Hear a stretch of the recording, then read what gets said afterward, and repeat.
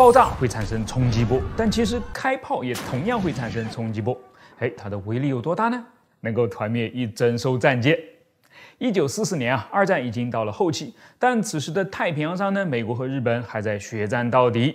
10月20日，美军开始了他们进攻菲律宾的计划，因此人类有史以来规模最大的海战莱特湾海战呢便爆发了。日军其实对此早有准备，他迅速将巨型战列舰武藏号编入了其主力舰队，试图突入美军的阵地。武藏号是日本大和级战列舰的2号舰，其满载排水量呢超过了7万吨，为当时战舰之最。而另外一个更加引人瞩目的就是其配置的3座3连装，共9门口径达到了460毫米的巨炮了。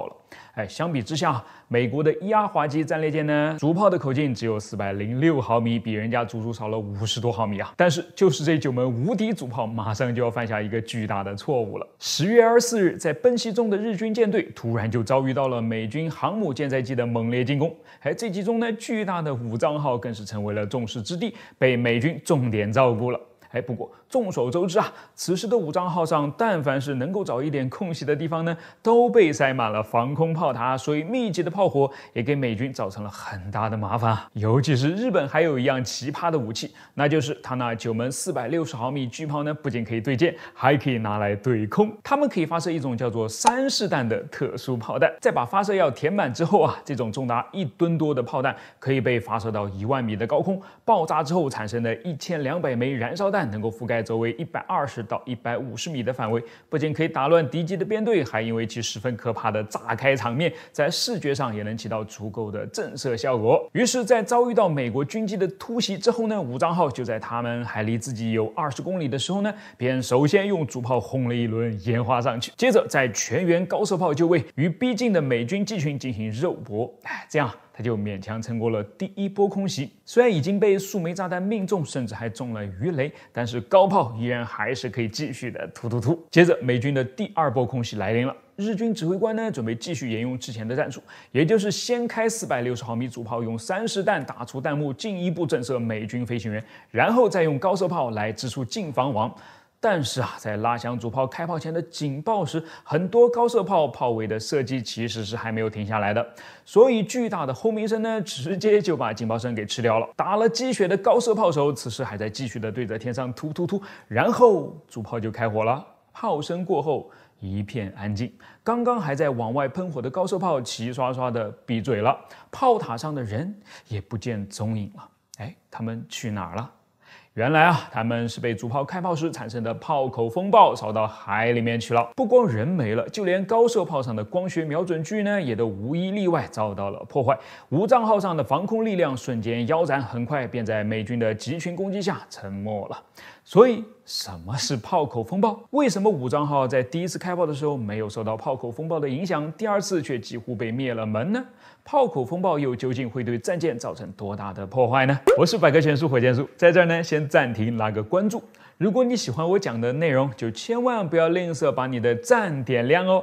长按大拇指呢，还会升级成强烈推荐，战斗力翻倍，鼓励值飙升，相当于就是给我打了一针鸡血，可以让我更卖力的给大家讲好玩的内容了。好了，回到炮口风暴，它是火炮开炮时以炮口为中心点产生出的一个爆炸冲击波。这张美国海军爱荷华号战列舰在一次演习当中9门主炮侧向齐射时的照片，把炮口风暴的威力呢展现得淋漓尽致你看到那片巨大的凹下去的海面了吗？那就是被球形的冲击波给击下去的。在炮弹离开炮管之前呢，我们可以把它理解为是一个一直在堵着后面的由推进剂燃烧后所产生的大量高压燃气的东西。这个时候呢，爆炸的威力还没有体现出来直到炮弹离开炮口，塞子没了，憋着一肚子气的高压燃气才在瞬间喷涌而出，带着巨大的能量，以超音速的冲击波形式呢迅速扩散开去，所到之处满目疮痍，甚至通常情况下它还会快过炮弹本身，以至于对炮弹的飞行动力学都还要产生影响呢，真是个很麻烦的东西战列舰上的主炮呢口径都无比巨大，可以想象这样的炮口风暴就更加明显了。有记录显示当年英国海军罗德尼号战列舰对战德国海军俾斯麦号时，就因为自己主炮所带来的炮口风暴，对船体造成了不小的损坏。比如整艘战舰卫生间里面的水管都爆裂了，船首的甲板呢也破裂了，连很多地方的横梁呢都被震断了，多个舱室被淹，设备松动，家具也飞得到处都是，简直是现身说法的告诉我们怎么通过开炮来自己玩死自己啊！不过很奇葩的是，这种损坏却似乎一点都没有影响到罗德尼号的战斗力，它竟然为英国海军击败俾斯麦号做出了突出贡献。当然，罗德尼号呢是个特例啊，因为它受到了吨位限制，所以船体用的钢板比较薄，才会这么惨。其他的战列舰呢就要比它好多了，至少舰体本身并没有像它这样伤得这么深。但至于舰体上的其他东西嘛，就不好说了。美国的2艘战列舰南达科塔号和华盛顿号都曾经因为开炮时过于专注，有过把停在舰尾的水上飞机给直接震到海里面的情况。而到了武藏号这里呢，它装的可是比美国人口径更大的460毫米主炮，那肯定会带来强烈的多的炮口风暴啊。但到底又能强烈到哪儿呢？干脆做个实验好了。于是日本人就在1942年武藏号刚刚建造完毕之后呢，进行了一次火炮试射。他们先是清空了整个甲板，然后在上面放上很多装有焊塔的笼子。在9炮齐射之后，他们的眼前是这样一番惨烈的场景啊！一半的笼子被炮口风暴吹飞了，剩下一半的笼子里面焊塔也是非死即残，可见威力相当惊人啊！于是，在这种情况下呢，武藏号上的高射炮位都被设置成了带有装甲板防护的全封闭式的，这应该就没有问题了吧？但是从1943年起，美军的空袭呢越来越频繁了。为了应对这个威胁日本人不得不见缝插针的又在武藏号上增设了很多座高射炮台，因为空间有限嘛，这个时候的装甲防护呢就装不上了。那接下来在操作高炮的时候，要是主炮开火，岂不直接就暴露在了炮口风暴之下了吗？于是日本人又想了一招，在每个炮位上都安装一个开炮警报器，一旦警报拉响，高射炮手便要立刻撤回舰内，同时还不要忘了把高射炮上的瞄准镜一起拆下来带回去才行啊。1944年的10月24日呢，武藏号在第一次对天齐射烟花的时候，拉响的警报声响彻全舰，所有人于是都安全的躲起来了。但是第2次嘛，由于高炮射的震撼，哪里能够听得见什么警报声呢？于是上一秒还在激情万丈，下一秒就直接见了龙王。美军战斗机上的飞行员估计也是吃了一大惊的。好了，这就是炮口风暴。舰炮有，坦克炮有，榴弹炮有，就连迫击炮也是有的。你有没有亲身感受过呢？我是火箭叔，关注我，把不一样的科学故事讲给你听。当一位地勤人员意外启动了一架世界上飞得最快的战斗机之后，会发生什么事呢？1966年的7月22日，英国皇家空军第33维修部队的指挥官沃特·霍尔顿坐进了一架闪电战斗机的驾驶舱。这架飞机的电源呢，总是会在起飞的时候自动跳闸。虽然可以切换到备用电源，但是对于一架超音速战斗机而言，还是太过危险了，所以必须要把它解决掉。霍尔顿于是就亲自上阵了。他是维修指挥官，属于地勤部分，怎么就能够直接坐进驾驶舱启动飞机呢？好吧，他这样做呢是基于以下这几个原因啊。第一是压力太大了。当时的第33维修部队已经在进行关闭前的最后收尾工作了，在把流星战斗机和坎培拉重型轰炸机交出去之后，就只剩下了这么一架总是反复出问题的闪电了。尾巴迟迟收不住，让他很难向上头交代嘛。第二个原因其实是跟第一点相关的，就是在这么一个非常紧张的时间节点上呢，霍尔顿还约不到测试飞行员了。倒不是基地里面没有飞行员而是没有能够飞闪电战斗机的飞行员，他太特殊了，以至于飞他呢是要经过专门的评级才行的。而这样的飞行员呢，霍尔顿至少还得要再等上1周的时间。第三个原因是，霍尔顿其实自己也能飞。当年作为机械工程师入伍空军时，他被要求接受一系列的飞行训练，目的是能够更好地了解到飞行员的需求，所以呢，他是有飞行资格的。尽管飞过的2架飞机，双翼机 DH-82虎娥和单翼机 DHC-1华丽鼠加起来的速度呢，都要比闪电慢了5倍。于是霍尔顿的同事就开始忽悠起他了。你看，如果咱们再要等飞行员的话，至少要耽搁1周时间，这中间啥事儿也做不了，多浪费啊！其实你不也能飞吗？而且你也不用真的飞嘛，只要启动飞机，让它滑个几十米，能够测试到故障就可以了，始终都在地面上安全得很呐。霍尔顿一听，心动了，觉得这个的确是可以有啊。但是毕竟自己从来也就没有真的飞过这架飞机嘛，所以在爬进座舱前呢，还是找来了相关的工程师，仔仔细细的了解了一下操作步骤。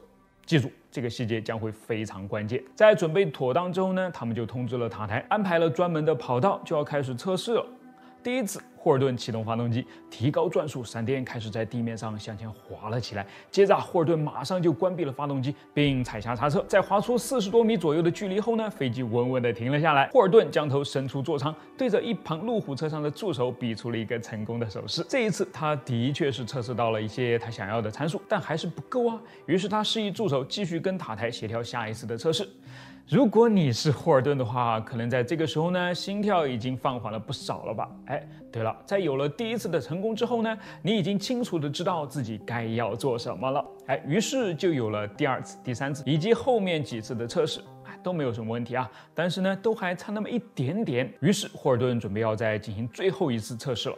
他启动了发动机，将油门逐渐往上推，飞机引擎的轰鸣声也越来越大，开始滑动起来了。在将油门推杆推到差不多80%的时候，霍尔顿知道应该要减少油门了。但是地面上的一个小坑突然让飞机颠了一下，缺乏经验的霍尔顿手一滑，油门一下子就被推过了80%。完蛋了！闪电战斗机上有个设定啊，当油门被推过80%之后呢，就会自动启动加力，并且油门位置也会被锁定，搬不动了。霍尔顿的闪电于是一下子就进入到了子弹出膛的状态，难以遏制的向前冲了出去。他傻眼了。但是等等，在坐进座舱前，飞行工程师好像跟他讲过些什么。对了，那个时候呢，工程师告诉他，油门附近是有一个专门的按钮的，在按下它之后呢，是可以解除油门锁定状态的，因此也就能退出加力模式了。但这个按钮到底在什么地方呢？霍尔顿开始慌张地摸索了起来，但紧接着另外一个更为危险的事情打断了他。战斗机的正前方，一辆加油车正在横跨跑道，看上去必撞无疑。为什么明知这条跑道上有飞机，加油车还能开得上来呢？很简单啊，霍尔顿的助手告诉塔台呢，他们只会用到一小节跑道，而且根本也不会起飞。塔台在看了他们做了几次之后呢，确实也没有发现越界，便放开了其余部门的管制了。幸运的是在最后一瞬间呢，闪电和加油车擦肩而过，没有撞到一起。这下就该松口气了吧？完全没有啊！由于塔台松开了管制，在另外一条垂直跑道上，一架 DH-106 彗星客机呢正在起飞了，它们的轨迹相交在了一起。霍尔顿瞬间就面临到了第2个死亡威胁了。不过幸运女神又一次照顾到了他，也是差那么一点，2架飞机就这么紧贴着对方躲过了。霍尔顿终于有了一点时间继续去摸索解除加力的按钮了。